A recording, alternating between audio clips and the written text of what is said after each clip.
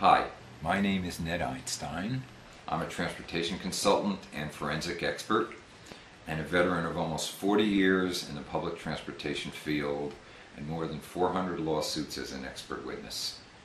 This is the first of a handful of short clips summarizing my career in the public transportation field.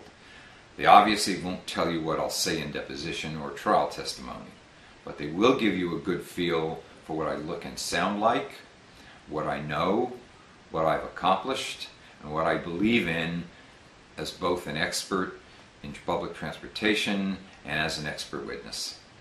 And collectively, they will demonstrate not only my mastery of the subject matter, but my sophistication and savvy as a forensic expert, including my often unusual and effective approach to cases on both sides of the table.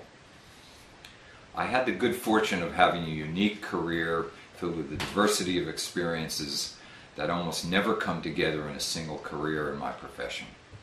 I practically began my career as a consultant to the U.S. Department of Transportation and succeeded to consult to a wide variety of clients in almost every transportation mode, where I directed or conducted often milestone projects at high levels in virtually every mode for every type of passenger. Regardless of the project or its subject matter, some aspect of virtually every project I've ever worked on contained a significant component dealing with safety, including 10 years operating a 70-vehicle paratransit system for physically and developmentally disabled passengers, and my coordination of the design efforts of a European-manufactured school bus and motorcoach.